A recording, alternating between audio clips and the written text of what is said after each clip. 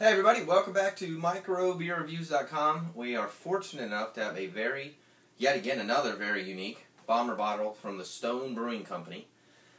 This thing is really cool. We call it the R&R Coconut IPA. It's part of their 2013 collaboration series.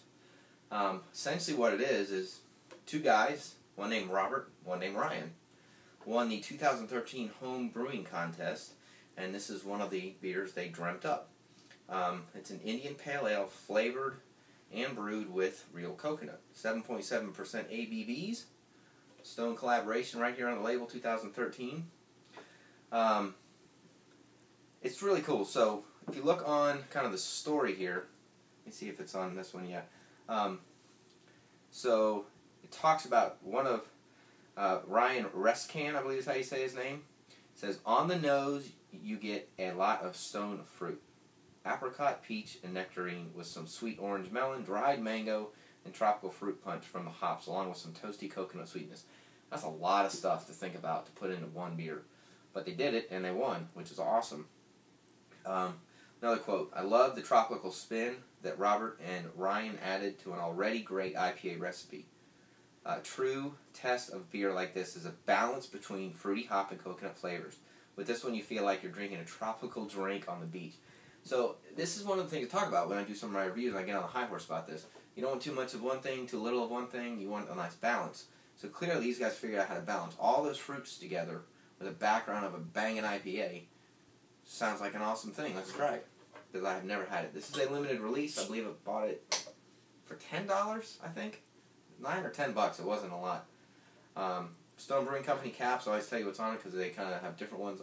Quote, all-time top brewery of planet Earth, 2008, 2010 Beer Advocate magazine. So, let's check this bad boy out. I have really become a fan of Stone Brewing Company after their Enjoy By came out. I have labeled that as my favorite beer of 2013. And we're not even done with 2013. So, looks like your traditional IPA. It's got that kind of, what I call that traditional stone white head. Not too thick, not too thin, kind of hangs around typically the whole time, very filtered, just a teeny bit of carbonation. Smells fruity and sweet, but it's not a ton. Definitely smells some really nice hops. I don't know what the IBUs are on this. IBUs are 90, and I would have guessed at least 80. Wow, that is very good. You can barely taste the coconut. Barely. You can definitely taste what they talked about, having a fruit, whatever, cocktail on the beach. There's a lot of backgrounds of the mangoes and the nectarines and the peaches or whatever they said earlier. That's good. It's subtle. It's not as powerful of an IPA as some of the other Stone Brewing Company beers. It's very easy to drink. There's no bite to it. It smells really good. It's very different. I like this a lot.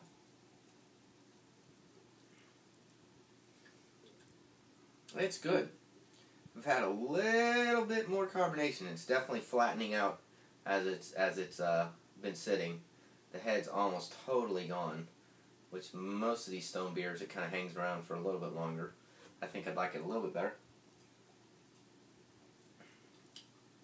It's good. It's very unique.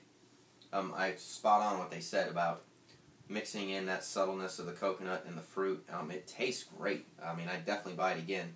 I'd buy Enjoy By before that, but then again, I think Enjoy By is without a doubt the best beer of 2013. I realize I'm not reviewing that one right now, but I had that this week as well. This is good. They used 280 pounds of coconut in this brew. And they essentially said they're trying to make an innovative beer with a refreshing CCA change for an IPA for IPA lovers everywhere. This is good. Very, very different, but not like as different as I thought. When I first was introduced to this, they said, you need to try this one. I'm like, I like coconut, but I don't like coconut in my beer. I'm not interested. And he goes, just trust me. This is the owner. He's just trust me on this one. You're going to like it. And it's good. I'll definitely enjoy this.